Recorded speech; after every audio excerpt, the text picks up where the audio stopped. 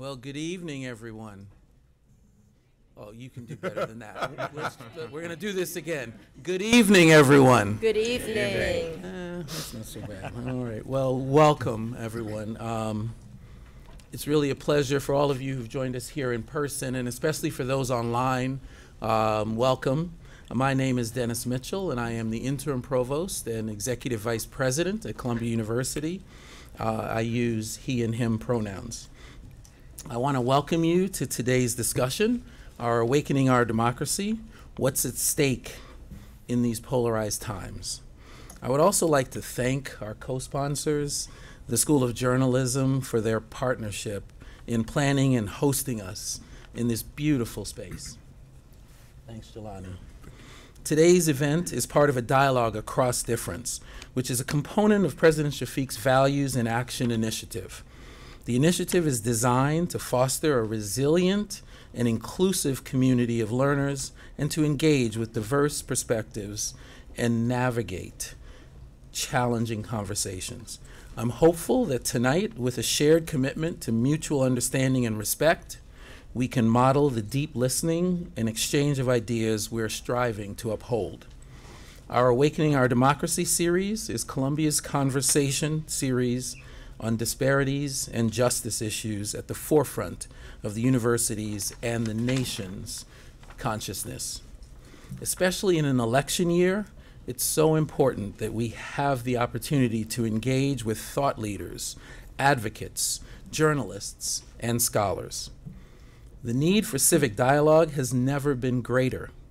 We know there's a direct connection between our ability to engage in civil discourse and the health of our democracy. Many have noted that the polarized nature of our discourse across the country, including on our own campus, but this isn't a conversation specifically about our campus. Tonight, we are here to tackle a much bigger question. What does all of this have to do with this country's democracy? Tonight, our panel of experts will explore how the often binary conversations around current events inform our understanding of our democracy, the elements that prevent us from coming together for civil discourse, and where do we go from here? So, without further ado, I'd like to begin our introductions for the evening. We are fortunate to have an esteemed group of scholars for today's event, which will be moderated discussion followed by a Q&A session. We will invite questions from students in the audience. Please note, we only have time to share some of our panelists' incredible accomplishments, so I strongly encourage you to Google them as you learn more about each and every one of them online.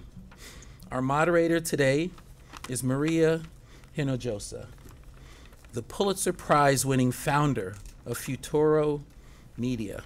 Futuro Media is an independent nonprofit newsroom based right here in Harlem, New York City, with the mission to produce multi-platform, community-based journalism that respects and celebrates the culture of richness of the American experience. She has informed millions about the changing cultural, political landscape in America and abroad as the anchor and executive producer of the Peabody Award-winning show Latino USA. Maria is also the co-host of Future Media's award-winning political podcast, In the Thick. And most recently, her Pulitzer Prize-winning podcast, Suave.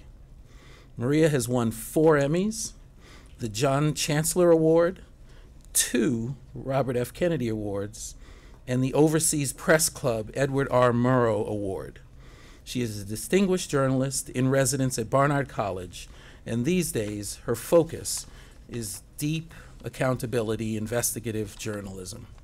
We are so honored to have her moderating this evening's panel discussion. Thank you, Maria. And our panelists today include Dean Jelani Cobb, who joined Columbia University Journalism School, the faculty, in 2016 and became the dean in 2022. He's been a staff writer at The New Yorker since 2015. He received a Peabody Award for his 2020 PBS Frontline film, Whose Vote Counts, and was a finalist for the Pulitzer Prize in Commentary in 2018. He also has been a political analyst for MSNBC since 2019.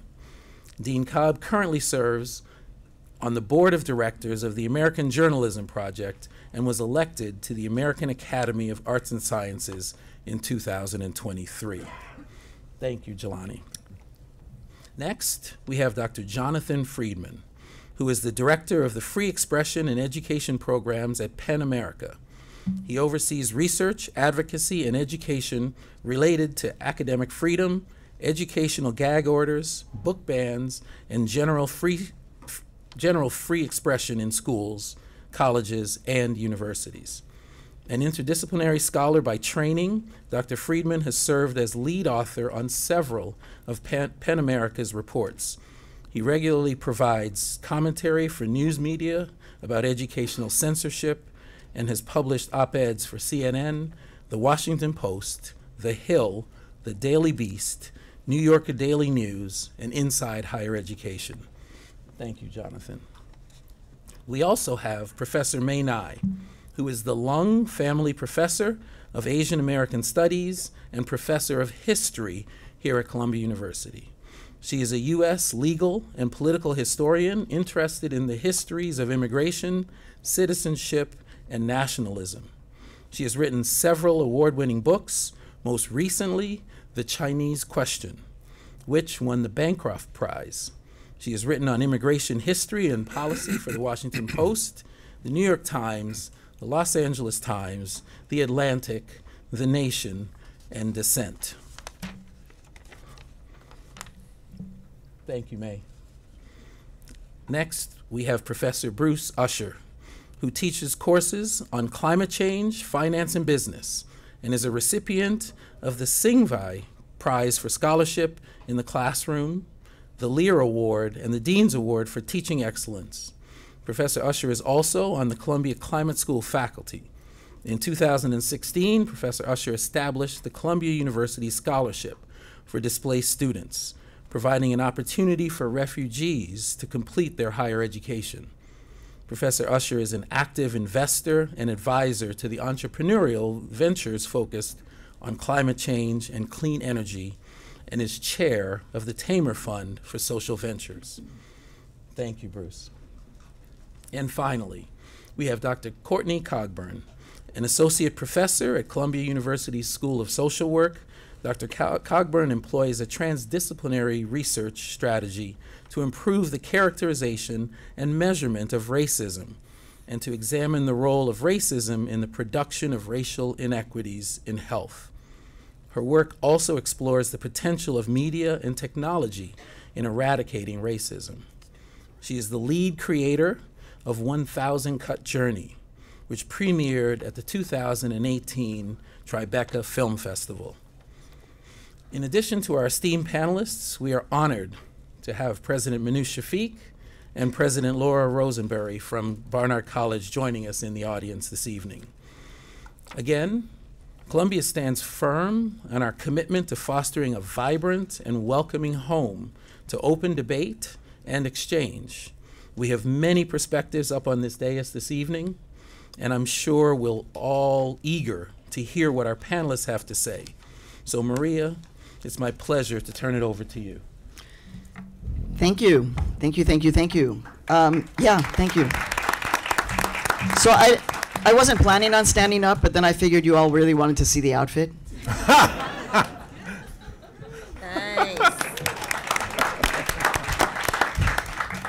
They're all like, what is happening?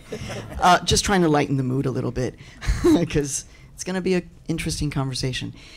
So the first question, and then I have some opening remarks. So the first question, and they don't know what the first question is, but we actually are using this from our political podcast, In the Thick, which is actually a temperature check.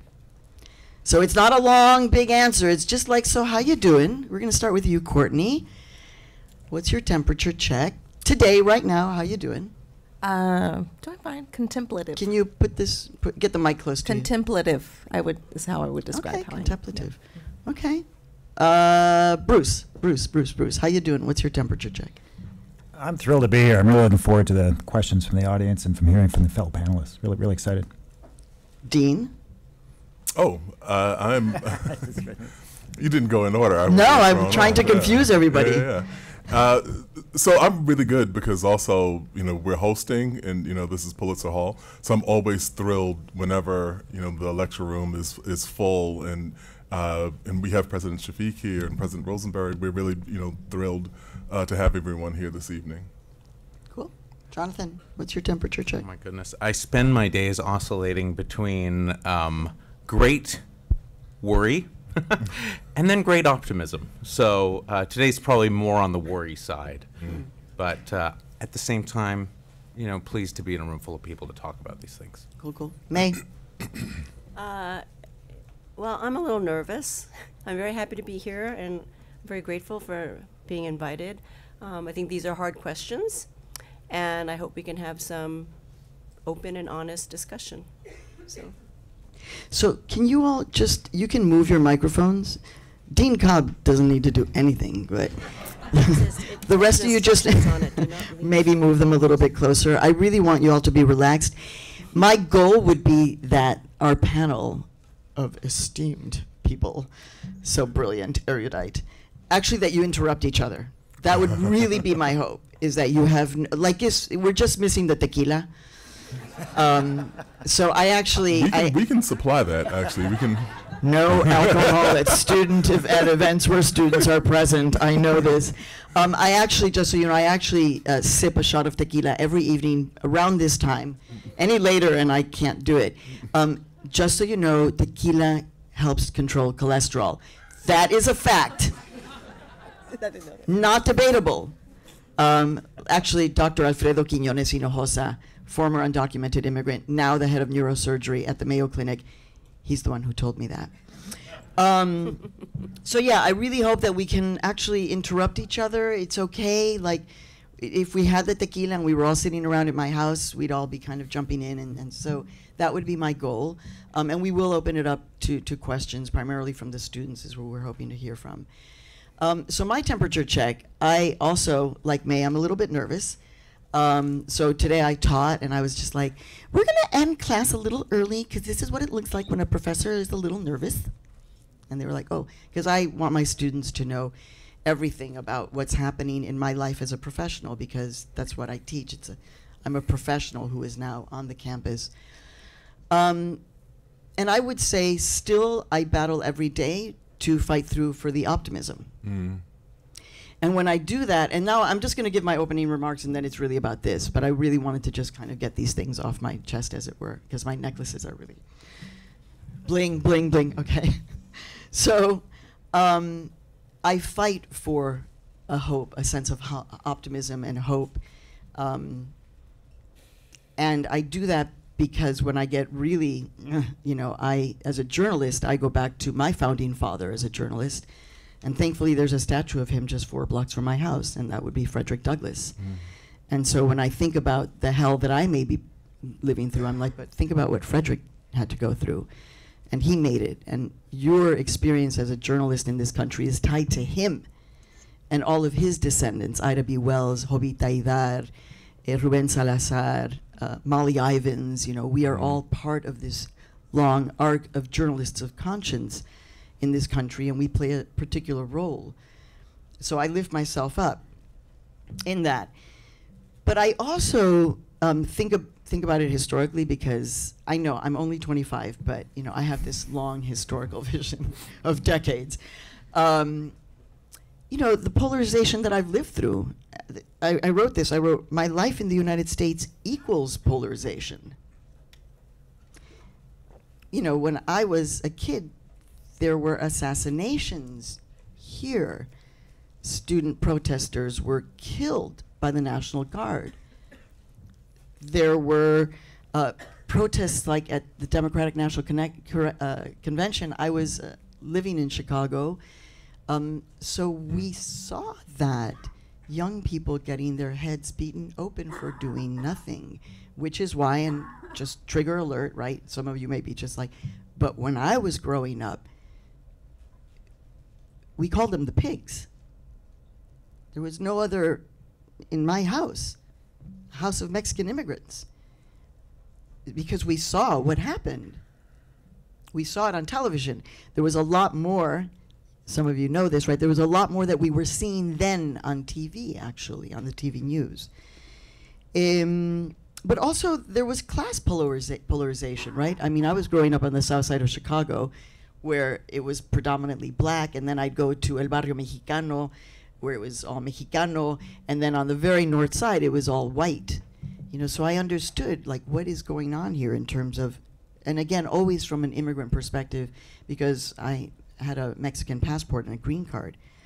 And by the way, the experience of mis and disinformation, though intense now, has always existed in our country. And even though, if you want a fun way to find out about this, watch a TV show on HBO, or is it Max, called The Plumbers, which is about Watergate. And you will see how at that time there was the active use of mis and disinformation by the Republican Party then in the White House. So also not new in our country. Propaganda, not new in our country, though difficult for us to use these terms. And specifically on the question of immigration, which is one of the most polarizing points, right, in our country right now. A history, I would say, Dean Cobb, of our fellow journalist colleagues of our generation who are just frankly lazy and grew up on a diet of anti-immigration journalism that can't think beyond a narrative of, oh my God, they're coming and this is terrible. Hello, we have been here since forever as immigrants in this country, and if we were going to destroy this country, it would have happened already, right? Feet on the ground. Now, I do want to talk about the elephant in the room, right, which is what's happening on our campuses, on our two campuses. So you need to know that as a kid growing up on the south side of Chicago, yes, I went to the University of Chicago High School. My father was a medical doctor at the U of C, but I didn't really know about the Ivy League. But then I found out about Columbia, and the way I found out about Columbia was through the protests of 1968. And so Columbia, to me, it first was in my mind as like, whoa, what a cool place. Wow, you have students who are so committed to stopping a war, to bringing the war right to the campus, that they did this. Wow. So there was an attraction to me for this campus, for the fact that it was a place that allowed, right, that kind of protest. And you know, President Barack Obama shut down Hamilton Hall. You do know this, right? He led the anti-apartheid movement on this campus and shut down Hamilton, wherever. Hamilton, where Hall. And then I and myself and journalist Laura Flanders, we shut down the Barnard College giving a Medal of Honor to then the representative to the United Nations, Jeane Kirkpatrick, who we knew was a warmonger at that time. And we took on the Barnard administration. It was a challenge. They rescinded the award. So to me, it's all a part of difficult moments, but we don't stop. I'm about to stop, though. Finally, I don't stop in the dialogue. I work out in a gym in Connecticut where we have a cottage this big, okay, this big, but I work out in a gym with women who are all avid, deep Trump supporters. And so I learn in these moments. Her t-shirt last week said, wokeness equals weakness. In the class that she's teaching me, she knows exactly who I am. I'm like, okay. But we talk. We talk. Not every day, not every workout. So it can't happen all the time, but we dialogue. So, Jelani, the notion of polarization is kind of a huge one. I want your immediate take on just like, well, how do we even approach polarization, which is this huge? And by the way, again, if any of you want to jump in, go ahead. But Jelani, polarization? So, you know, first I want to thank you. I'm always, thrilled to have you in the building. Once upon a time, I lived around the corner from Futuro Media, and I would pop in. I would show up on the podcast. It was like, our neighbor Jelani is coming, and I miss those days. But I'll also preface by saying that the conversations that we're engaged in here in the journalism school are consistently about how our students, how our graduates operate in the context of a world in which people do not believe, very often do not believe what we're saying, and their willingness to believe is related to where they are on the ideological spectrum. And a phenomenon I've come to deem a la carte reality. You can accept the things that you like and not have these parts. We're trying to navigate a world in which we are giving people information, very often information that they do not want to have, or information that challenges their beliefs, or information that makes them feel insecure about their place in the world, and so on. And the easiest response to that is simply to say, oh, that's fake, or that's media bias, or that is, not to say that we're perfect. We're far from it. But that is the way that polarization shows up most commonly in our experience. Now, because my approach to journalism is always inflected by history, I do want to give a little bit of context here. We're in the year 2024. I don't believe that history repeats itself, but there are familiar echoes in the past. If we were to go back a century ago to 1924, and May can talk about this far more eloquently than I, but we would go back to 1924, we would see a similar upsurge of xenophobia, nativism, condemnation around issues of immigration. And so, when I would talk with my students, I would say, okay, an exercise. Today we're going to talk about a religious community that has been accused of supporting terrorism, having aid and sympathy to the United States enemies, and members of whom have been deported because of their believed sympathies with antagonistic forces. And people will say, oh, we're going to talk about Muslims after 9/11. I'll say, no, we're going to talk about Jews after World War I. And so we'd have that same kind of conversation, like, oh, okay, we're going to talk about a community that has been accused of bringing drugs into the country, of kind of harboring narcotics traffickers, and of taking jobs from Americans. And people are like, oh, we're going to talk about Latinos, we're going to talk about Mexicans. I was like, no, we're going to talk about the Chinese in the 19th century. And so we can see those kinds of echoes. We also see the kinds of dynamics that have roiled, not coincidentally, as we have seen in the last election, presidential election in 2020, these huge issues around immigration, also around voter access. If you listen to kind of what civil rights communities were talking about, access to the ballot, access to the vote, and these were kind of huge issues. If you were to go back a century ago, you saw that same sort of thing. It was the desire to make sure that African Americans did not have access to the ballot, and the concern about the numbers of people who were immigrating into the country and whether it would literally change the complexion of the country. If we would go back to 1796, we could have that same, 1798, we could have that same conversation. And so it's important to recognize that the dynamics, the phenomena that we see is unique, it's particular, it's specific, idiosyncratic, it has all these kinds of elements that are important to understand, but it is not novel. And as we're looking at the polarization that we're operating in, we should be informed about the forces that drove polarization in earlier times as well. Can I jump in with another year? I was just going to say May. I was going to say May. I don't want to talk about 1924 because it's the 100th anniversary, and that's all I'm doing this year is giving lectures about 1924. I want to talk about 1994, which was when Newt Gingrich, as Speaker of the House, I believe commenced us on this trajectory of polarization in our modern times. Gingrich had a strategy of zero-sum politics, no compromise, no concessions, confrontation only.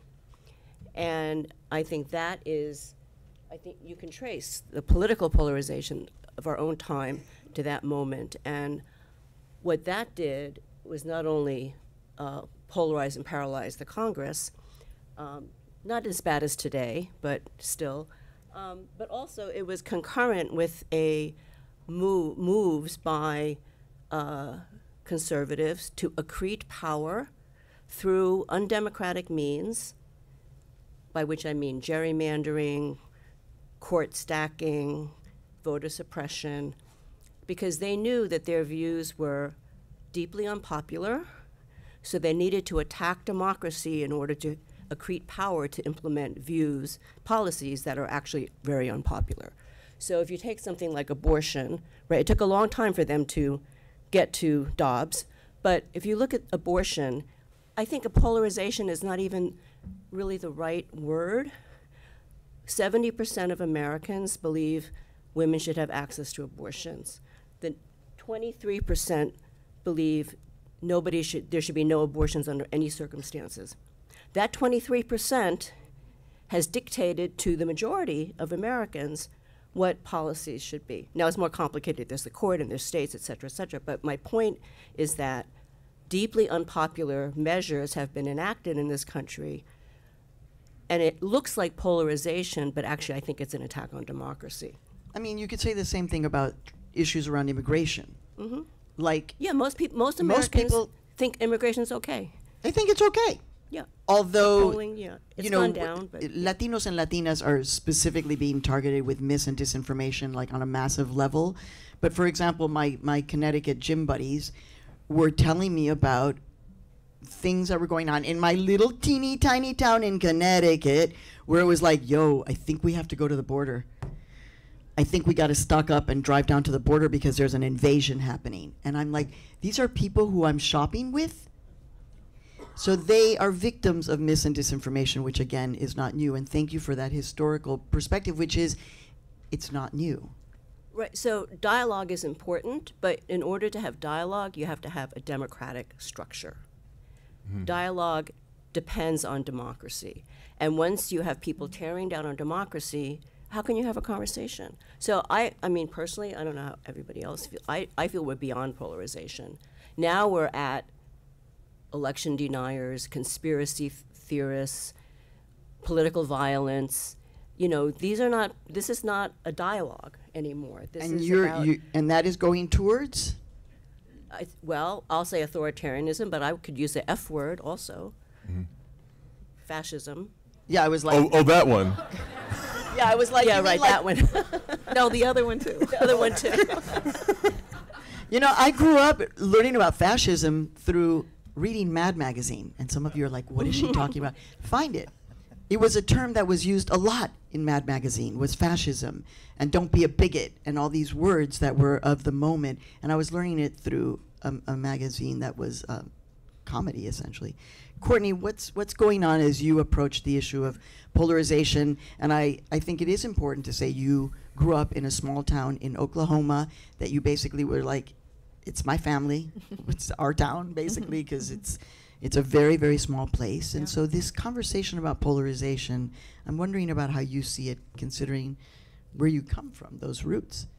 I mean, I think the first thing that came up when you first asked the question in the following remarks was this idea of like, is the illusion of polarization and who benefits from that? So just like you're saying, May, like, or do we really disagree to the extent that's sort of being forwarded, and who benefits from creating a discourse that's so divided? And I think it's happening now as well. Like, I don't think we disagree as much as we think we do, right? Or as much as we're claiming these sides and we're battling, but I think there's a lot of shared ground.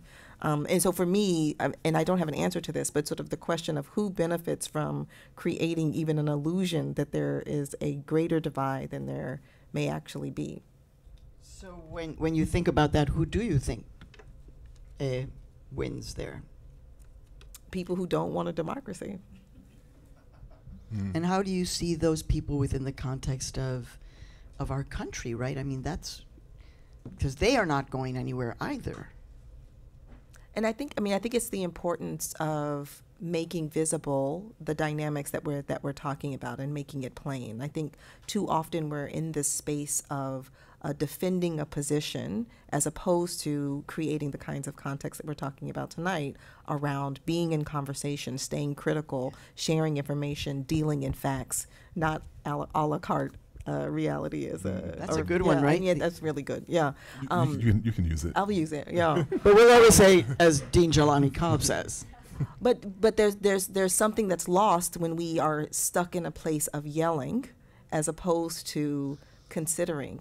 Everything we're talking about is deeply complicated. Some of it's very simple, but some of it's very complicated that requires thought and consideration and different points of view and different sources of knowledge. And if we don't have that space to have those kinds of conversations, I agree with May. Like you lose democracy.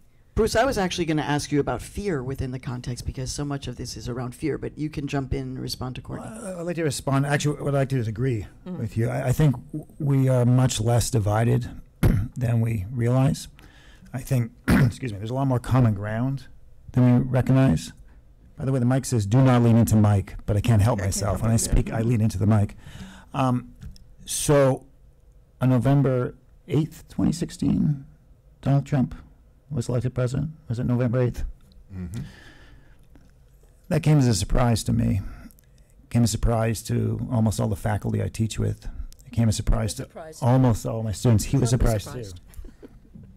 And so the next day I walked into the office of one of my colleagues, kind of my mentor, wonderful man named Ray Horton at the business school. And I said, we don't know what's going on in this country. Our peers don't know what's going on, and our students, by and large, don't know what's going on in this country. We got to find out. So we started a course. The course is called Bridging the American Divides. We launched in 2017. This is our 7th year teaching it. It's 6 weeks of in-class discussions with the students on divisive topics. We cover the topic of immigration, globalization, the media, and so on. And then we spend 4 days visiting a city in the U.S. Mostly been going to Youngstown, Ohio. It's a very interesting divided city. Sometimes we go to northern Alabama, Decatur, Alabama. And we just meet with people. We just talk. The objective of the course is not to change anybody's mind, least of all our students' minds. We're not trying to prove anybody, convince anything. It's not a debate. It's simply to understand why we're polarized, what's going on out there, why do people have these positions. And you know what happens when you sit down and actually talk to someone face to face? By the way, when you're ready to do this online because of COVID 2020, class was a disaster. You cannot have these conversations online. When you talk face to face, we're not that far apart. We have a lot of commonalities. And the problem is in the modern era, we don't talk much. We're not much in the gyms talking to people. I love that. Not to make people are doing what you're doing, Maria. I didn't know what I was doing. I wanted to work out in the gym, and all of a sudden I'm like, oh my God, here it is. And it is a great exercise. But. I want to disagree a little bit. Okay, but wait. But all right. But then, Okay. Jonathan, you're coming No, up. go All ahead. right. Go ahead, May. Go. Well, I think we have common ground, and then we don't. There's a lot of things that Americans don't agree about. And Jelani gave you a whole list going back to the 18th century. There are serious issues where Americans have been divided. And the answer to, I mean, a lot of this goes to who's included and who's excluded, right? And on what grounds do you include people and exclude people? And we have had a long history of people who are excluded trying to be included. And the more you have that, the more you have a more robust democracy. But then people who controlled the situation before that get upset because they're no longer the majority. And I think that's happened across history. It's not, I don't think it's a straight line. You know, it goes up and down and sideways. But if you have a functioning democracy where everybody does have a vote and people are not excluded from the polity, then you have a way to work out differences, right? So we do have differences, but should the minority dictate to the majority? what our policies should be? Should the minority tell people how to run their private lives? You know, there are certain principles involved that I think we agree about in terms of what makes a democracy. So I think there are a lot of issues where we do have common ground, but not everything is that. I think there's also people who have vested interests, histories that they want to protect, and they have to learn to live with the rest of us. I feel that's a lot of what's gone on in this country.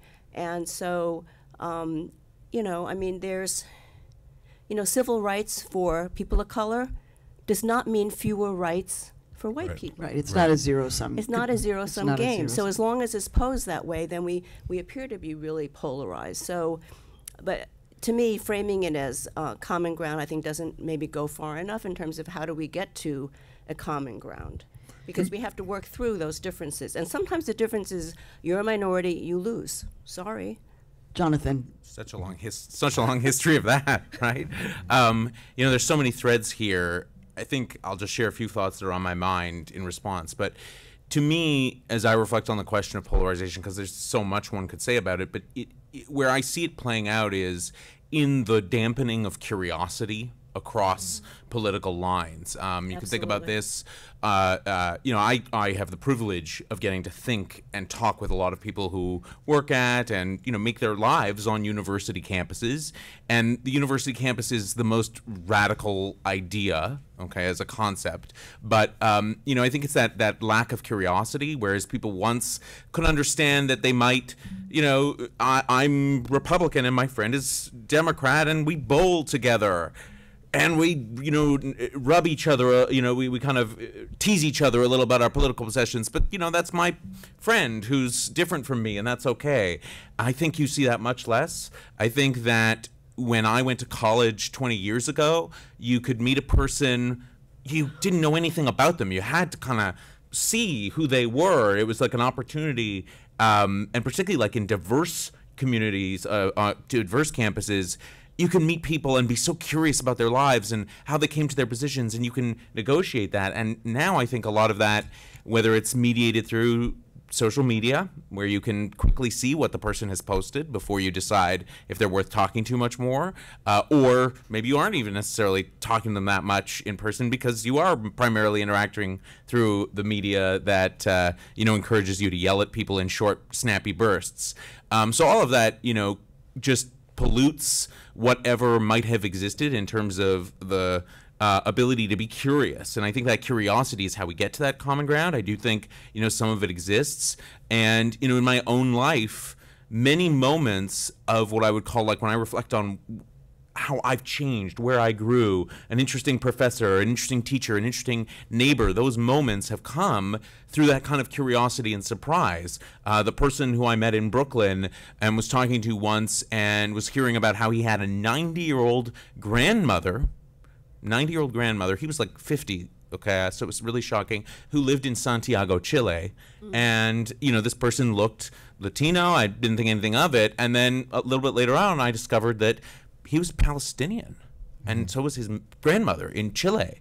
And it was like this story of global migration that is, you know, not well understood publicly. It's nothing I've ever seen in a movie or read about, something I found out through that curiosity.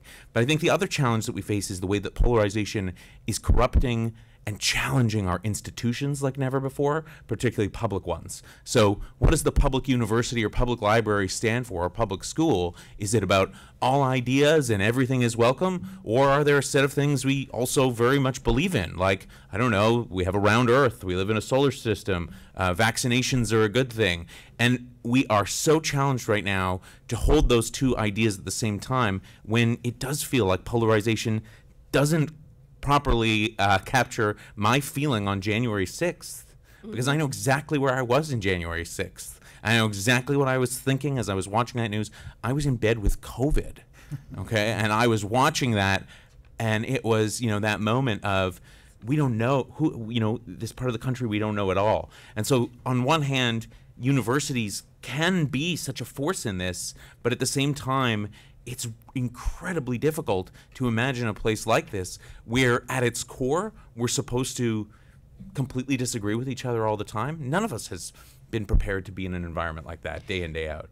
So, Jelani, actually, I know you want to jump in. My question to you, not question, but my comment, because you brought up January 6th, right? Which, yeah. Polarization or attempted coup d'etat, which, as you know, our colleagues had a very hard time saying, right? And I believe we still, until this election is resolved, we still continue to live in a perpetual state of attempted coup d'etat. But our colleagues will not use that term, or, as May says, discuss authoritarianism or fascism because, let's just say, on this case, white supremacy may be uncomfortable to them, but it's not going to cost them in a way that it might cost you or me. Right. Therefore, it's a different way to approach this conversation. But take it away, Dean. Yeah, so I mean, I think that we have to be very real about some things that relate to power. You know, that there are dynamics like in the society in which people have a kind of false sense of people who are unlike them or different from them in some superficial way or some substantial way as being an enemy or the opponent or something. And I think that that's kind of one part of this. But another part of this is that, you know, there is a very real concerted effort to preserve power on behalf of some elements in the society that have traditionally had a disproportionate share of it. And so on the minority point, about whether people would be dictated to by minorities, it's an interesting thing because it takes me back to that old idea when they say that democracy is two foxes and one rabbit voting on what to have for dinner. But that's actually not democracy. That's majority rule. Democracy would be we don't eat anything until it's unanimous, which means that we're all equally empowered. And so when we're talking about that kind of power sharing arrangement to people, you know, the foxes in the society think that that's not a good thing. And we cover this, we report on this, and to the lines that that Maria was talking about, we went through, we could create an anthology of the euphemisms for the behavior that was attendant to Trumpism. You know, my favorite was the economic anxiety one. You know, they were screaming every kind of misogynistic epithet, every kind of racist idea.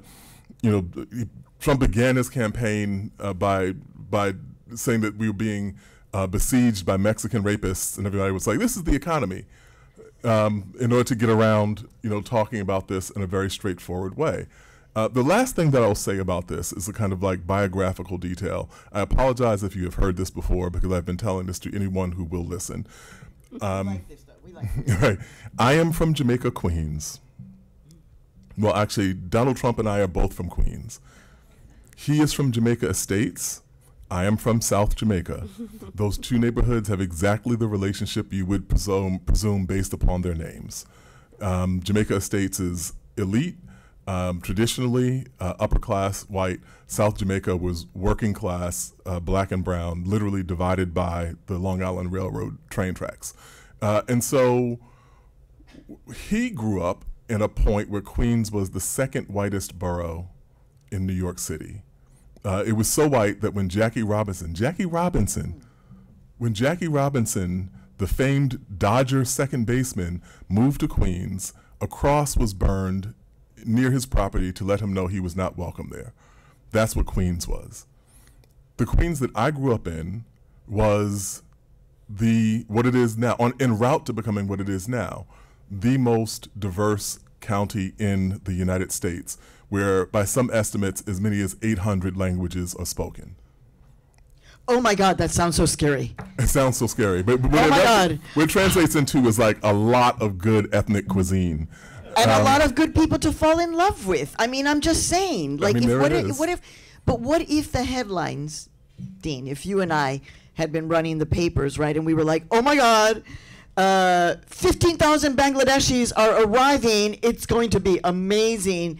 Right. You know, or 10,000 people from Honduras. Do you know how they're going to transform our roofing system? I don't know, anything that they are known for, to celebrate it. Instead, it's the terror. It's the terror. And so people of his generation had that response. You know, of his generation, the Queens residents. For those of us who are old enough to remember the TV show All in the Family, Archie Bunker, who was the besieged but lovable bigot. That show was set in Queens. It was supposed to reflect the anxieties of Trump's generation of white Queens residents and the distinction between what happened after the 1965 Immigration Reform Act and how it transformed all of this. It is not coincidental that the most xenophobic politician in modern American history is a product of the most diverse county in the United States. There is a relationship between those two things. And we love Can that. I amend your fox and rabbit story? Go, May. I think what the foxes did was that they prevented 100 rabbits from being in the room to vote. I would look at it that way. They took care of business. Well, I just think that, well, Go on. Now May is about to let it be known. Go on. well, I think that, I want to go back to this point about dialogue. Okay. Because I think dialogue really is important, and that's a lot of what we've been talking about, right? How should journalists speak? How should journalism encourage dialogue among the citizens, not be an echo chamber for Fox News or whatever. Or I think what plagues mainstream journalism is this both sidesism. So the pros and cons of cannibalism, for example. yeah, or that whatever Trump does gets a huge amount of attention, and Biden doesn't even get a fair shake. I mean, there's this very weird both sidesism in journalism. But I think that, I really want to stress that dialogue requires democracy. And if we don't have a democratic structure, if we don't have a democratic culture, we can't have dialogue, because then people are shut down, they're suppressed, etc. And I just want to talk about what's happening here at Columbia, if I may. Go. Because I think that, I was looking at the website today, and I think the website is really beautiful when it states our values. We uphold the values of teaching people how to think, not what to think, helping students discover the many complex ideas to every issue, creating an environment where people feel challenged and learn to navigate the discomfort that comes with it. I think that's really beautifully stated.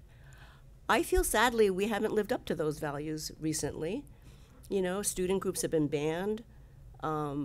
We have a task force on anti-Semitism, but not on other forms of racism. And I just think that, certain phrases or utterances are kind of deemed outside the bounds of discourse because it makes some students feel uncomfortable or harmed. And I think if we really want to have dialogue, we have to have a situation where everybody can have freedom of speech, that we uphold academic discourse, we don't punish students or faculty for speaking things that some people feel are unpopular.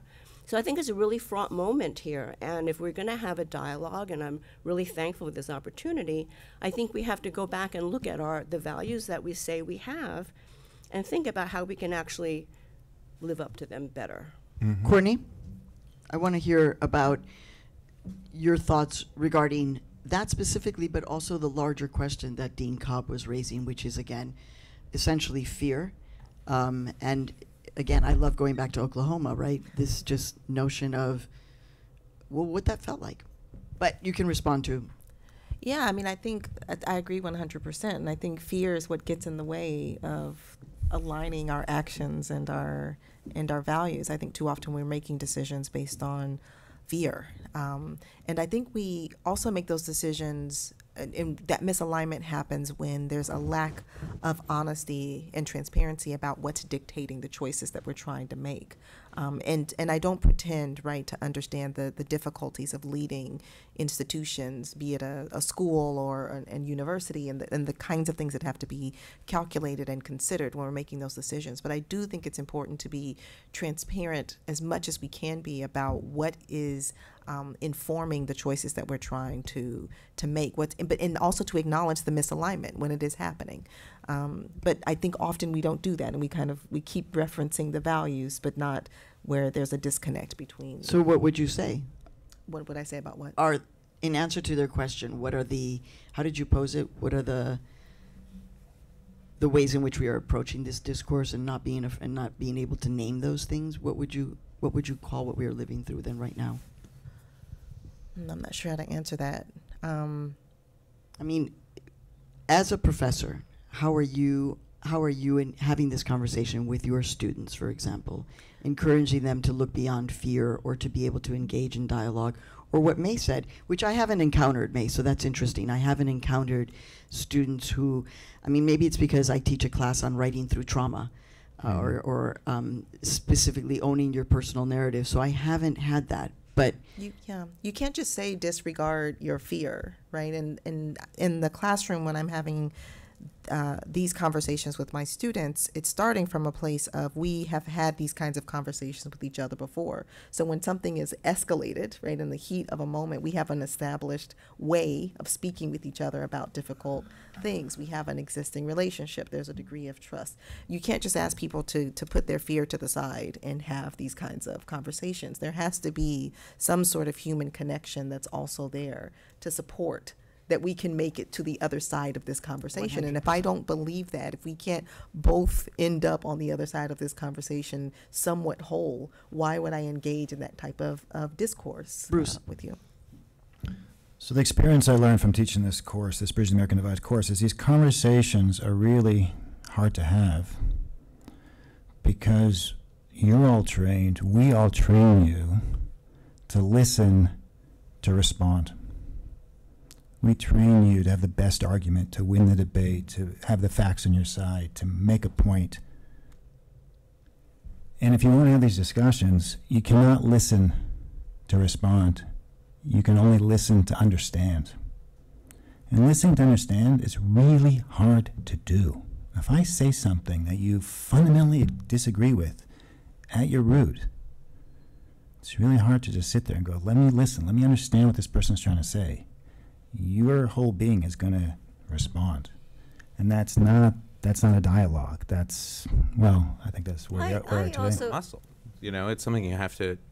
It's not something that occurs to us. I think it's this idea that we all like are born with that as a sense of something important or a skill, or we arrive on a campus and we're just going to be like open to the world, you know, and that we would never try to practice it, that we would just know it. Nothing else do we assume we're good at without practicing. Yeah.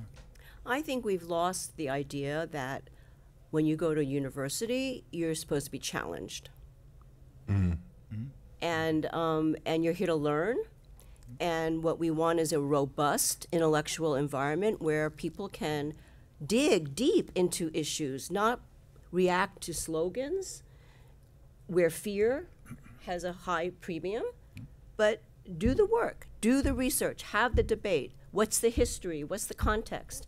And, you know, I personally did not like it when the professors all had to give trigger warnings in our classes. I'll just say that. You know, I don't think anybody should say anything offensive, but if you can't read about slavery without having a panic attack, you need help. I mean, it's not that, you know, the answer is not that we don't talk about slavery or sexual violence. If you're that upset you can't sit in a classroom and hear about it or read it in the context of literature or something, or a history, you know, so I think I'm really going out on a limb here. No, this is a great turn of our time. I have been dismayed at the fragility our students have and what they demand of us to not talk about certain things. And so you have to deal with fear, but the way you deal with fear is you dig down deep. You have a robust conversation. Nothing should be out of bounds. You know, short of violence against each other, we should be able to talk, to argue. And so I think that's part of what's so upsetting right now, is that there's this climate on campus where you can't be supportive of Palestine without people accusing you of being anti-Semitic. We need to understand the history, what happened in the Middle East. It's a long history. It goes way back before October 7th, which was horrible, of course, but history in the Middle East didn't start on October 7th. We need to teach that history. We need to learn it.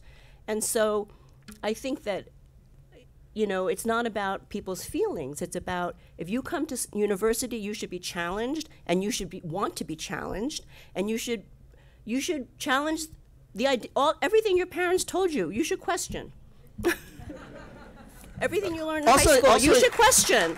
Also, your parents, I love to tell my students, your parents are also terrified all the time, too. Because they don't know what they're doing, even though you think they know what they're doing. So there's a lot of, fear is actually something that is coming up a lot, This right? is where you become an adult. This is where you become an independent-minded person that can think for themselves, figure out problems for themselves, and back up your opinions with argument. Dean. I have one footnote to add to that, because I think in the journalism space, we have to navigate both of those things. We send students out our graduates out to cover war. You know, we have something here called the Dart Center for Journalism and Trauma. And I was just, you know, at it's actually still ongoing symposium that the Dart Center is holding on this. And I think the balance is this. If you talk to most journalists after a while, especially if they've done like kind of metro or beat reporting, they have horrific things that they've seen, that they've covered, that they've written about. You know that is implicit within the job. There's no trigger warning about it. There's no kind of presumption about it. But we've also been poorly served by that. You know, we recognize that in the long run, you know, when people get together and talk about, remember this case, remember this, there's this thing of secondhand trauma. And there is this thing in which the way in which we report a story can further exacerbate the trauma that people are experiencing. And I think that that's useful for us to think about, in the sense that we can't cushion, nor should we, cushion the uncomfortable realities of the world. We should teach the entire history of the Middle East. We should teach the entire history of every kind of contextual conflict we find ourselves in. We should also be clear about providing people with the resources they need to navigate that emotionally. I think that there's no shame in operating on both of those poles simultaneously. So there's also the reality that, I mean, yes, Dean Cobb and we are at the J School, which is actually doing reporting, which is, to me, you combat polarization by talking to everyone all the time about anything, right? Trying to have that mentality. But when you go and you engage with people, let's just say the question of immigration in New York, the fact that the wall has come here, right, in many ways, and that we have a mayor who is instigating so much of this. What can we do, especially in a place like New York? Well, I went down to the Roosevelt Hotel, which is now, you know, what are they calling it? The new Ellis Island, right? Mm-hmm. Because it's where the migrants and refugees are being situated. But when you ask the question to somebody, one of the women who I met, who was out in front at about 8 o'clock in the morning, and I just was like, so I asked her if she knew about the protests that were happening. She was like, ¿qué? Almost like, we don't have time to be thinking about the protests. We're busy. We're trying to make things. We're trying to make things happen. And I said to her, you know, there's a lot of talk about your presence here and what you might be taking, and I said, do you see yourself as a victim of any sort, or do you see yourself as a woman who is going to get things done? And she was like, I am not a victim. I am not a victim. I'm getting stuff done. And the other untold story was that she said, when I got, because I'm like, well, how did you get from there to here to, you know, and she was like, well, anyway, I land in LaGuardia, and I'm trying to figure out how I'm going to get to the church where they had told me I needed to go. And New Yorkers at the LaGuardia airport are walking up to her and giving her cash. So now, based on an actual conversation, a bunch of these things that have been reported about have actually been deconstructed. So you're not hearing about the protests. I want the headline to be, New Yorkers are giving away free cash to people who they see at LaGuardia Airport. They're taking the time to stop at LaGuardia and say, hey, I think you need this.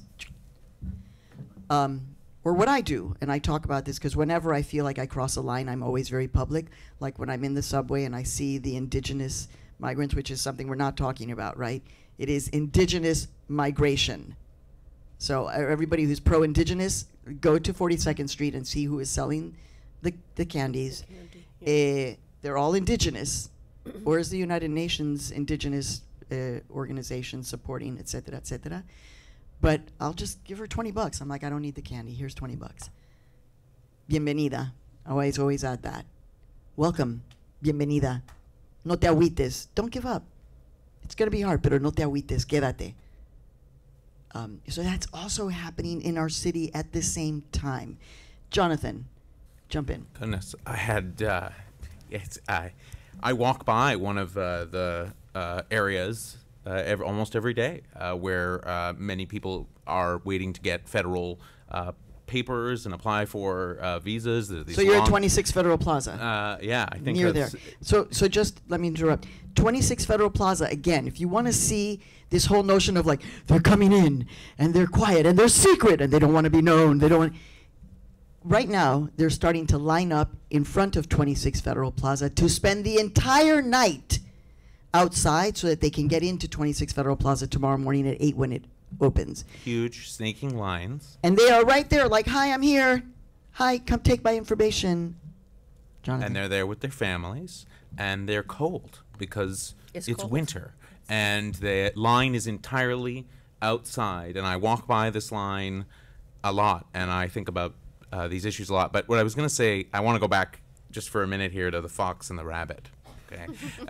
So there's, we're in danger of stretching gonna the let this analogy go, so yeah. far. But what I was thinking about there is, I was thinking about all the ideas that the foxes actually kind of circulate, so that the rabbit, perhaps is more confused. And maybe there's 100 rabbits, but they actually like the foxes. The foxes are their friend, and the foxes talk about things that resonate with them, like parents' rights. And having been at the center of, for the past 3 years, we are also living through a moment that is verging on the closest to every kind of moment that any free speech advocate would look back historically and say was a kind of very dark period in American history. There are more laws trying to control what people can say in universities and schools or give books in libraries being proposed or have already been passed today than ever in the 1950s. There are the combination with Dobbs is creating a situation which is not being well documented at all about how we teach and talk about abortion and women's rights in public institutions in a whole bunch of states, which feels akin to the Comstock era, the way in which there was an effort to criminalize sexual activity, and that also in all of it, the effort to demonize and kind of push back to the margins and into the closet the entire LGBTQ community. I mean, day in, day out right now, there is a radical view that, a book about, two penguins in Central Park who might be gay is pornographic. That is pornographic. I'm not making that up. And so in terms of like people living in multiple realities, and in terms of the rhetoric that's being used right now, it's a real challenge if those rabbits can't tell anymore. Right. Who's telling what's truth? I mean, how many of us have any idea the things that we absorb from TikTok or anywhere else in the news anymore? Everything is distrust. Everything is uncertain. A lot of us have very strong convictions, but I think we're somehow hardening, and a lot of the time we're hardening around like the wrong issues and not being well informed. And the biggest issue that I see in all of that is that even the concept of free speech itself has been so warped in some of these debates. I mean, you close your eyes. 5-6 years ago, we would be talking about a conversation about the snowflakes and the trigger warnings, and how we have to provoke the students and not be afraid of bad ideas was all conservatives. It was all politically conservative. And now that the same ideas have sort of been switched. And if you go to school boards, what people are saying is, we have to protect the kids from the books. The kids are going to read something in a book and then, never come back. And it's like this alternate reality where I feel like some politicians ought to just kind of sit down with like themselves from 6 years ago, or that sounds things frightening. like that. But universities just seem caught in this crazy situation in the middle. All right, so we're going to open this up now to student questions, and we have a microphone over there. And remember, I think what we wanted to do is to try to get 3 student questions, boom, boom, boom, one after another, and then we can respond. So that means your questions will be succinct, we hope. Okay. Boy. Whew. There we go. Yes. Just come and stand behind stand in the line. Those of you, if you want to come to the microphone, just stand up and stand behind this gentleman. Go ahead. Good evening. And if you could just identify yourself, please. Yep, good evening. My name is Fareed. I'm from the School of International and Public Affairs. My question is more to the statement of being coddled at school. We have a case where there are legitimate fears that people are being targeted, that our voices are not being heard, and the university does have a responsibility to make sure that we all feel safe. But then on the other hand, we are a university, right, where ideas should be challenged. How do you get there, knowing that you still want students to feel safe to come to class, but you don't want other students to feel targeted and attacked because these are very personal issues that we're facing today? Thank you very much. Thank you for your question. Next question. And panel, just if there's something that you want to respond to in particular, we'll know in a second. Go ahead. Hi. So my question is, what practical tools would you give us, the students, to combat this misinformation, if it is the right way to say it, this rhetoric or vision of reality that might be incorrect, that these foxes or other people might want to impose upon us? What tools do we have as a student to create and question our minds? And you didn't tell us your name or your... Oh, my name is Otniel and I'm from Mexico. Well, what part of Mexico? From Oaxaca, Puerto Escondido. Órale, are you kidding me? Yeah. Bruh. And what No. school are you in? Are you in the From Puerto college? Escondido. I'm in SPS. Okay. No lo puedo creer. I'm just having a moment here. We'll talk later. Yes. A young lady, yes.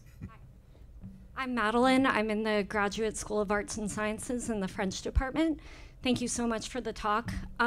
One thing I was wondering, as we're talking about the need for civic dialogue and the often binary conversations, I'm wondering what we do about the areas where people are feeling more apathetic or somewhere in the middle where they may not have a strong opinion one way or the other, or they may feel fear to not have a strong opinion. And how do we reject, or I guess kind of reduce that apathy and bring more people into the conversation? Great questions. Anybody want to jump in? We have basically the question of balancing student safety between difficult conversations, some tools to combat the mis and disinformation. Coming from Mexico, Paisano, you should be teaching us, actually.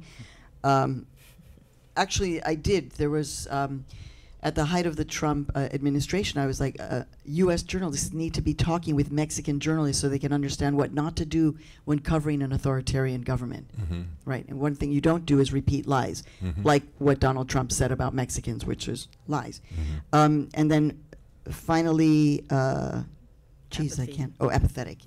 Can I say about the first question? Yeah. So I think there's something that has happened, and I can be a little bit critical of. I think this tendency is mostly on the left, mostly seen on the left. But the conflation of having your ideas challenged and feeling safe and unsafe, I think one of the reasons why we conflate those two things so easily is that we have taken to calling everything violence. That if someone disagrees with you, if someone criticizes an idea, anything, this was violent. And if it's violent, then you would react in the way that most people react to violence, which is to feel unsafe or to feel justified in being aggressive or canceling that person out or any of these things. But actually, that's not violence. Especially in the journalism school, we talk about this a lot because we get exposed to things that actually are violent. And so there's a distinction between something that's violent and something that you just don't like. And we should be mindful of that.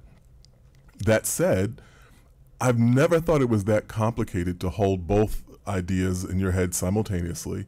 That, in my classroom, I said, everything is on the table. We respect everyone's opinions. You also do not have permission to attack people personally around aspects of their religion, their gender, their sexuality, of any kind of ad hominem kinds of behaviors that could reasonably make a person feel unsafe.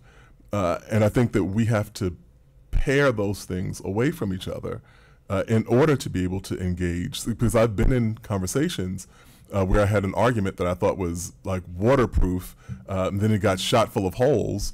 And I did feel unsafe about it. I felt unsafe because I wasn't as smart as I thought I was. And that was an unsafe feeling for me. But that wasn't the same thing as being in jeopardy. Yeah, if speech can be violence, I always think it can be met with the violence of the state, and I think that this sort of flexibility, let's call it, with terminology is what we see going on with, critical race theory and, gender ideology and a lot of like words that are being weaponized in state legislatures right now.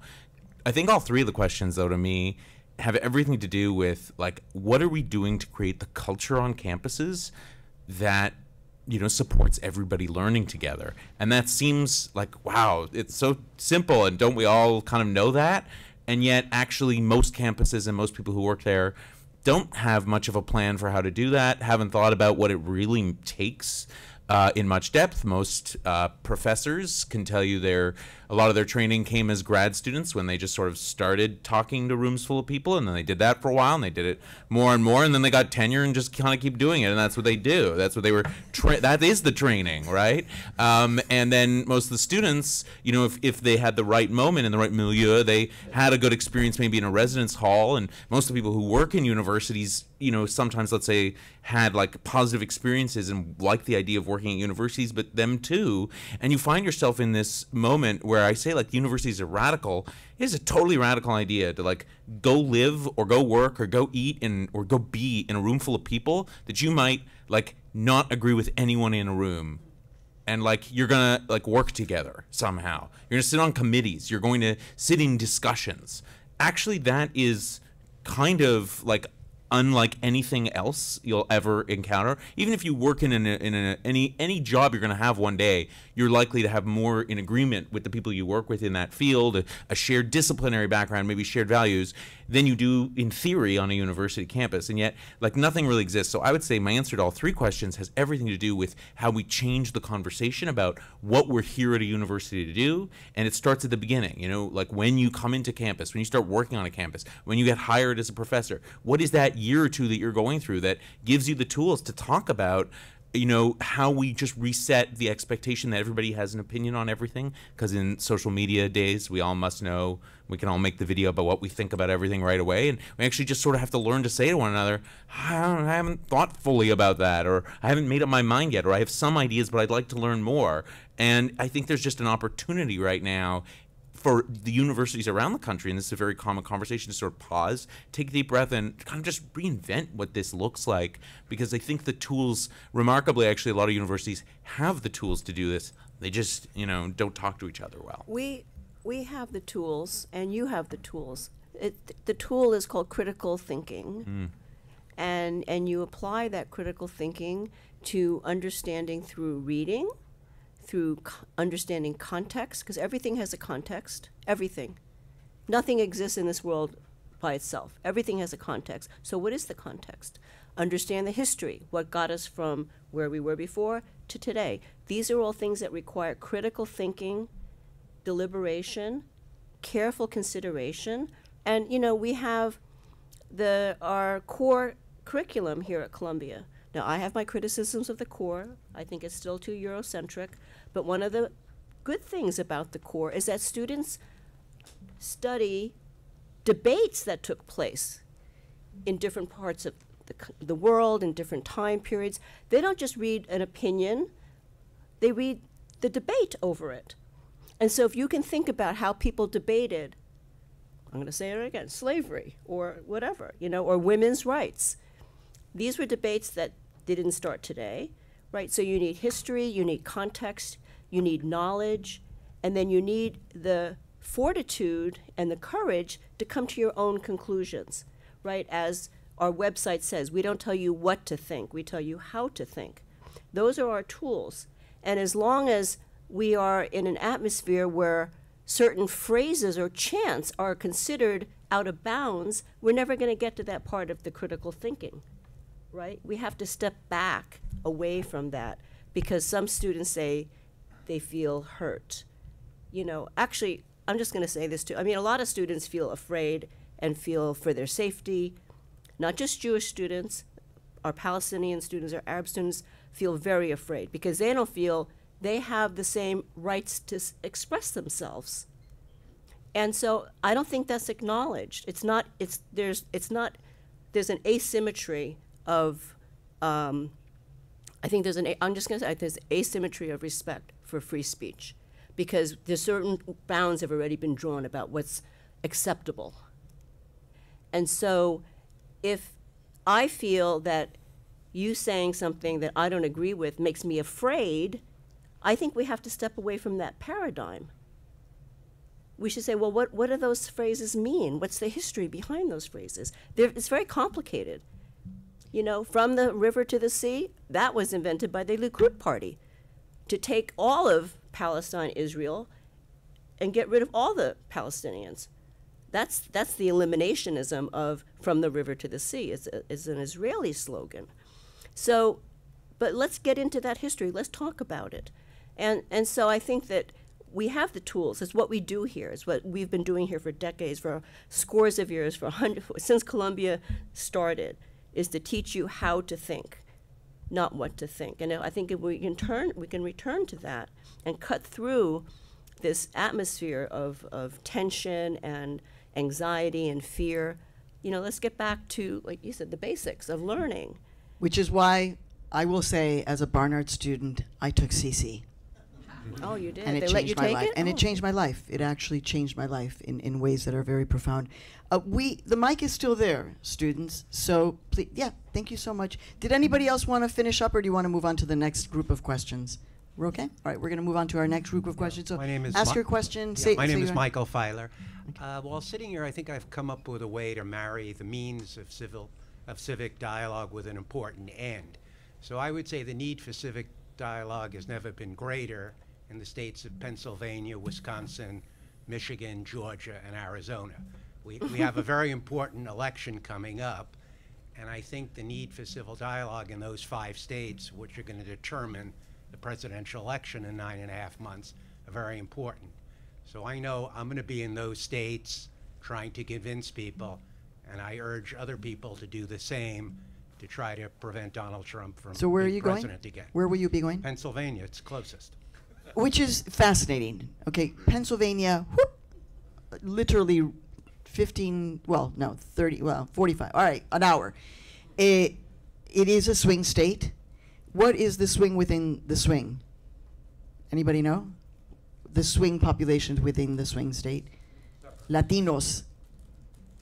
So people are like, wait, Latinos in Pennsylvania? Yes, get Oh, ready. yeah, It's actually yeah, the yeah. group that I am most focused on. And if you're watching what Kamala Harris has been doing, she's been hanging out a lot in Allentown and Reading, which is actually a center of the Puerto Rican, and there's a community, and there's been a lot of organizing around that. So it is a state, and it's right here. Okay, go ahead. Just I have to, of course, add the old political saying about Pennsylvania, which is that it's Philadelphia and Pittsburgh with Mississippi in between. And Mississippi now, actually, in real life, and there also, is filled with Latinos and Latinas. So Mississippi is going through a massive transformation. So it's all changing. So By the way, some of those Latinos in Mississippi, because they're going to want to be like everybody else in their communities, if it's predominantly white, they will end up becoming Republican and voting for Donald Trump. Because of that dynamic of wanting to be a part of what they consider the real America. Okay, go ahead. Just identify yourself again real quick and your question. Sure. My name is Ian Boding, the School of General Studies. My question is with regard to the arbitration of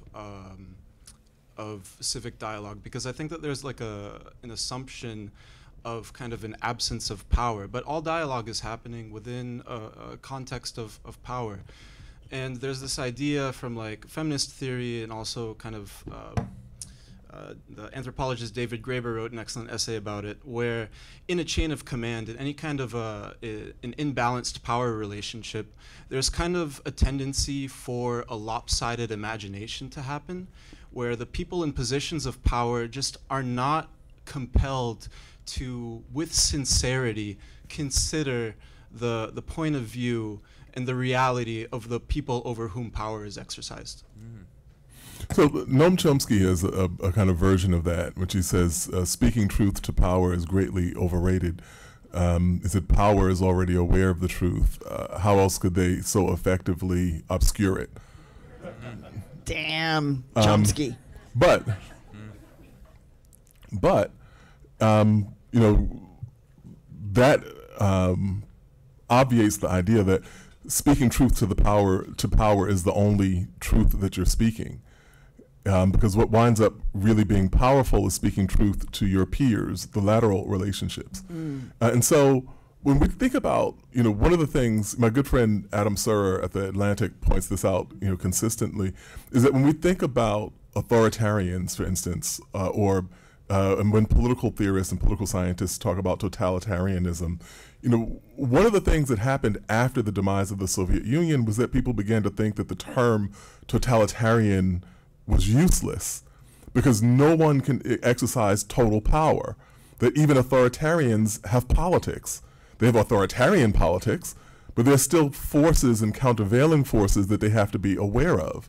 And so in the United States, if we're going back to the slavery example, you know, slavery was not supposed to end. And then, you know, what happened over the course of the 19th century that pushed American politics to the impasse where there was a war that led to, you know, abolition, or any of the other kind of social reforms that we've seen involved comparatively powerless people who, through a process that began with dialogue among themselves, forced people who, in theory, had infinitely more power than them to recognize their aims and ambitions. And so power is you know, crucial to that dialogue, but the power doesn't only exist with the people who are putatively at the top of the hierarchy. Damn, that was hot. All right, so we have like 4 minutes left, and I see 1, 2, 3, 4, 5 students. So students, would you mind just saying your question really quickly, and maybe we can get some final comments from everybody, because we do want to hear from you. Thanks for the panel. My name is Sabah Osmani. I'm a PhD student in the Climate and Health program here. So talking about kind of the war against kind of facts or concerted anti-fact campaign is often seen analogous to anti-science. So our profession is absolutely necessary, but it's in a sort of crisis. And so how can scientists or scientists in training really do to communicate in these times, especially when it comes to important issues like climate change? I'd love to get your thoughts on it. Great question. All right, next question, go ahead. My question's kind of similar in nature, but in a different take, in that when one tries to be an activist and tries to advocate for a cause, there's a necessary presentation of ideas and facts that support a certain particular worldview that your activism is being driven by. And I wonder what options and methods can be taken to try and get a group of people who have ideologically opposed activist goals into a room to have dialogue, because they will present facts, the same shared group of facts available to everyone in different ways so as to bolster their particular viewpoint. And that drives certain student groups into protesting efforts for dialogue, because it's a very complicated issue. And so I wonder what your thoughts are. Thank you. Okay, thank you for that. Identify your name, school. Edison Hong. I'm in the School of the Arts, playwriting. My question is about when we're talking about universities and their role in society at large, there is this vilification process that's going on of universities. And so what can we do to combat this so that we can take the role that we should be having in society? Correct, thank you. Hello, my name is Paul, SBS. Thank you very much for the valuable conversation. My question is, so I've had many conversations with classmates. However, some of them are very focused and hooked on their opinion and unwilling to have a conversation. So my question is hate an opinion, and how am I able to have a conversation with my classmates? Thank you. Sorry for the philosophical question. No, we like philosophical, especially at the end. Hi, my name is Sophia. I'm an undergraduate senior in Columbia College. I just wanted to ask about the idea of this panel being civic dialogue, and as an undergraduate student, especially as a student journalist, I'm just wondering about like how we're supposed to believe in the tenets of civic dialogues when what's been happening on campus, we're not really allowed to take part in the conversations that lead to increased NYPD presence, the disbanding of student groups on campus, censoring of faculty websites, having to scan in with your ID on a closed campus, which I've never experienced in the 4 years that I've been here. Just curious about why that's really something you're trying to promote when our administration doesn't adhere to that. Thanks. And I think that's part of, thank you for your question. I think that's part of why many of us were like, how do we handle this? Because it is in fact an active conversation or lack thereof on the campus. Any quick final thoughts? Because I've been told that we have to wrap. I want to say something about civic engagement and talking to people that don't agree with you. I think you have to try. You have to try to talk to them. But there's some people who do not want to engage with you. And if we take that on a larger scale, right now, I mean, climate is a great example. You can't argue with the climate deniers. You just have to educate everybody else, right? If I'm going to Pennsylvania, I'm going to talk to the people I know who can be mobilized against the authoritarian threat, right? Women who are concerned about reproductive rights, people of color. I don't want to argue with the Trumpers, right? I think that's not where our time should be. So I think there's civic dialogue and then there's the authoritarian threat. And we have to try to have dialogue, but we have to, we meet the threat with votes, by voting. We take back our democracy. Our vote is not everything, but without it, we're screwed. So our vote is, right now, I think our vote is one of the most important things. We have to fight voter suppression, all the disinformation, and get our votes out, because that's how we squeaked through last time, and hopefully that's how we can beat the authoritarianism this time. Authoritarianism is not just the leader. The leaders have followers. Right. And so we have to beat them with everybody else. And this notion that it's like the election is decided or he's going to win, or that's part of voter suppression. Right? When you hear that and it's being talked about, just like in the midterms where it was like it's a red wave, there was no red wave. So think of those as acts of voter suppression. We're going to start with you, Courtney, and then just come on down, except for May, since she already spoke, to just give quite a quick final thoughts. Yeah, two quick points. I think to the point about speaking truth to power, I think we have to stop starting at the point of assuming people just don't have the information and be clear that it's not just an absence of understanding, right? And I think some of the comments spoke to that. So think strategically about how we're engaging these systems. The second point, I think that we didn't get a chance to really grapple with, but we've touched on, is just the crisis of the university and society. What are we doing? Why are we having these conversations? What role and function do we think universities serve? And I think there's ways in which we're acting in defense and out of fear and not really rooting ourselves in the function of a university and the unique qualities of being in an academic institution, and reimagining what these institutions should be and how they should be functioning in society. So thank you, Courtney. Bruce. Two very quick points. So a number of questions about where's a safe place to have these conversations. And a safe place, my colleagues are not going to like this, are in your classrooms, your professors. And if they're not having those conversations, you should ask them. We'd like to have these conversations. And if you'd like a little support or tell the professor some ideas, go to a website, Braver Angels. They bring together people, red, blue is their thing, and how do you have these conversations? There's all sorts of little tricks to do it in a way so you don't end up in a hostile environment, actually a productive environment. That's what those classrooms are for, is to have those conversations. So I would encourage that, even though not every professor wants to.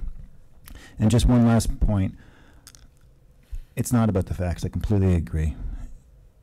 Most people know the facts. And, for example, the fact is that minority, because of our electoral system, the minority in many cases has a lot of control in this country. But it's all about the perception. And the perception in this country is that the power is right here in this room. It's here in New York City. This is where the intellectual power of the country comes from. This is where the fiscal power comes from, the wealth. The business is controlled here. The thought comes from here. The media. How many TV shows are there set in New York City? How many are there set in Youngstown, Ohio? Right? The perception much of this country is this is where the power is. And that's bred a lot of resentment. And so while factually I completely agree with you, I don't think that's the way a lot of Americans feel. Geez, they just don't like law and order? I mean, just kidding. I thought the point about I don't get to peer. Oh, do you want to go? But you already gave your final. You can say. But if more. you want to take a go ahead. I was just going to thank the last student who spoke. I think what she said was really important, and I hope our leadership takes that really seriously. Thank you, babe.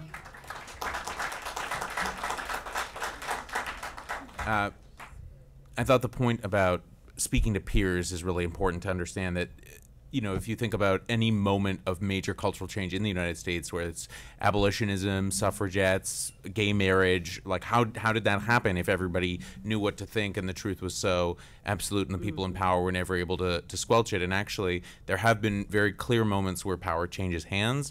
I think the biggest mistake that any of us and or our institutions can make in these moments is thinking that the answer to this is to encroach upon the freedom to speak, the freedom to create, the freedom to imagine, and the idea that there are, you know, words or things that cannot be performed or can't be said is, you know, just a detriment to, totally antithetical to the notion of the university itself. Absolutely. And it will be an undermining of those very efforts to speak to peers in provocative ways. The most illustrative concept that I have to offer when I think about these things is not only that we have to start our conversations with other people from a place of empathy, that kind of curiosity that I spoke about. You know, why do you think that? Where did you learn that? Why do you have that rigid belief?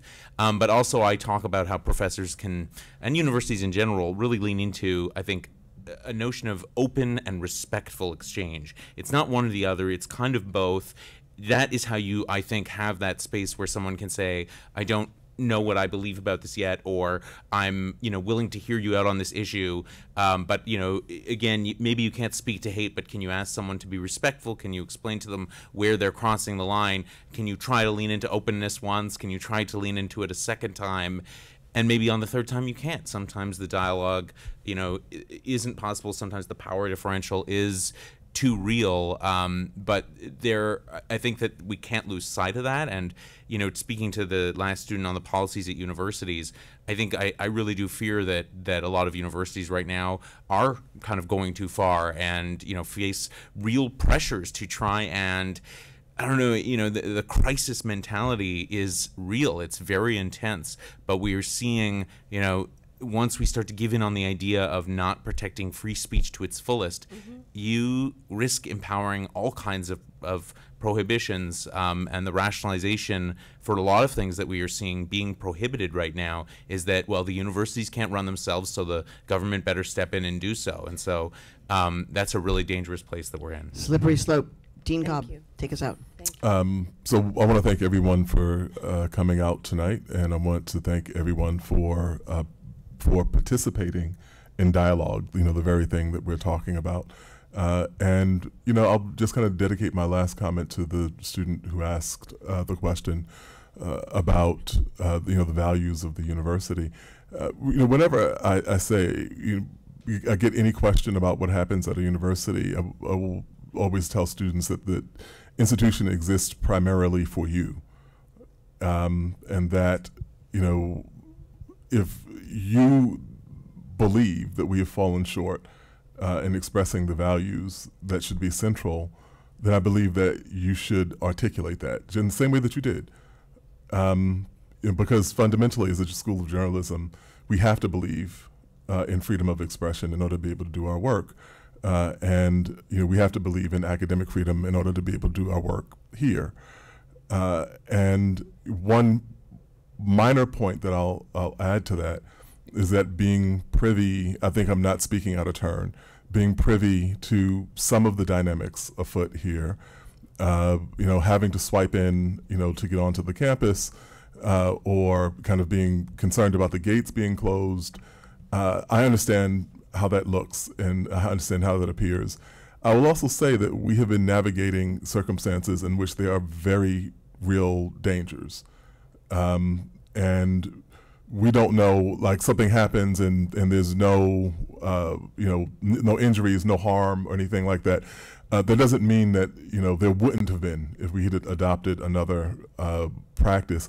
The unfortunate reality is that very often one of the impediments we didn't talk about here is that, even as pitched and heated as conflict and debate can be on the campus, the most volatile elements are usually not associated with the campus.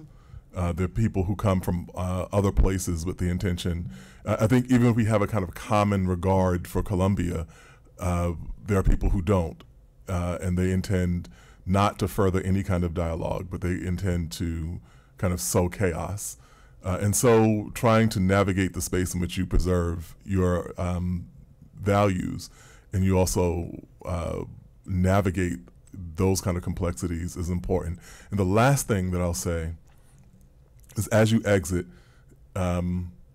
please take note of the images that are posted on the wall in the lobby, which our students in the journalism school created the memorial for the now more than 80 journalists who have died in Gaza, 7 of whom died in Israel, but 96 or so % of the journalists who've died have died in Gaza, attempting to cover that story, attempting to tell the world, what they see, what they hear, what is happening around them. And if we ever have any question about the import of protecting and defending freedom of speech and academic freedom, then we should look at those faces as we're on the way out and recognize that these are people who literally gave their lives in order to protect that principle. Thank you. Thank you. I'm so glad that you brought that up, Dean Cobb, because it is for us as journalists and where we are in the School of Journalism.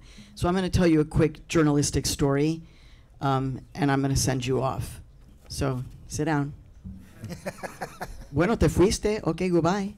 Adios. The rest of you sit down. So it goes to the dialogue and the curiosity question, right? So whenever I'm in a car, especially in an election year, I'm talking politics with whoever's driving the car. So it was, I guess, maybe a year into the Trump presidency, maybe 2, no me acuerdo. I was in a car in Chicago on my way to the airport, very early in the morning. I didn't really want to start talking politics, but it's my job. And I knew that Trump was going to win, by the way, because of this. So everybody was like, she's crazy. And I was like, nope, he's going to win. So it wasn't a surprise to me. But anyway, so I'm talking to this guy, and I'm like, so, Trump, what do you think? And he's like, oh, my God, he's such a nice guy. About Donald Trump. Such a nice guy. And I was like, oh, okay. Well, that's totally crazy, but I didn't say so. I just said, so tell me more.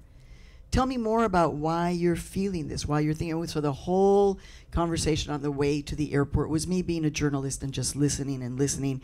When we got to the airport, I said, I just want you to know, because he was also very religious. I said, so you talked about Jesus Christ and blessing me, but I want you to know that because of Donald Trump, if Mary and Joseph were at the border, she pregnant with Jesus Christ, Donald Trump would say, you're staying on that cement there. You're not coming in. And you're Mexican too, so you cannot be let in. And so I said to him, the driver, I was like, and so you need to know, like, I'm a Mexican immigrant journalist woman, and so the way I feel about this president is that I am exactly all of the things that he hates, and I'm also flat-chested. There was a joke there. You can laugh. Always trying to lighten the mood. And I explained to him how this was really hard for me, because I'm like, as a Mexican journalist, what he is representing is actually a real challenge to me. We walked out of the car. He was lifting up the thing, and he said, you know what? I learned so much from you just now. Can I give you a hug? To which I said, of course. And so there we are, hugging at the airport. Now, I'm not sure I'm hugging my gym trainer, right? We go at it, though, but she's prepared to dialogue. You know, she is. But the point is, and this is what I stress to my students, please don't give up. You may not be able to do it every day. You may not be able to bring the energy of every moment. Every day we need to take care of ourselves, walk in nature, you know, etc. I meditate all the time. But we do. This is the essence of democracy, and I'm a democracy junkie because I had to raise my right hand in order to become an American citizen, and I had to say that I would bear arms. I don't like guns. I would say I had to say and swear I would bear arms to defend this country. So I take democracy really seriously, and while the vote is not going to solve it all, it is at least the one thing we do know. And also, to bring it back full circle, when I was a little girl and we didn't have, we only had green cards, we couldn't vote, but my mom took me to street protest for black rights, for civil rights. And so I understood that democracy is the vote, but it's also democracy on the street. It is that, and it is both are active parts of our society. And both, I hope we never give up. And I really want to thank everybody in the audience for coming out and being so in tune with what's happening here. It's not easy, but honestly, you guys, I hate to say you guys, honestly, you all did really, really wonderfully. And to my panel, just thank you so much for shedding such brilliance on a really complicated topic. Good night, everybody. It's cold out there, so stay warm.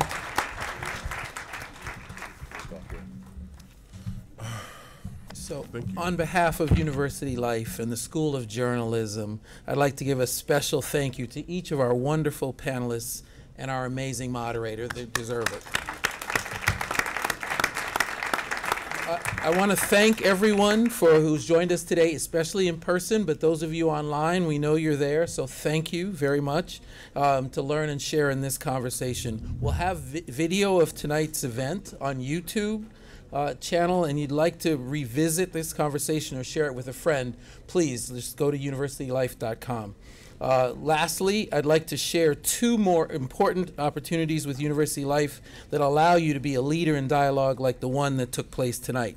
Campus Conversations is the first. This is a chance to engage with peers in a small group discussion workshops. We also have facilitated programs that allow graduate and professional students to lead conversations with their peers, and there's a stipend for participation as well. Secondly, we also have Dialogue Across Difference, the mini-grant program.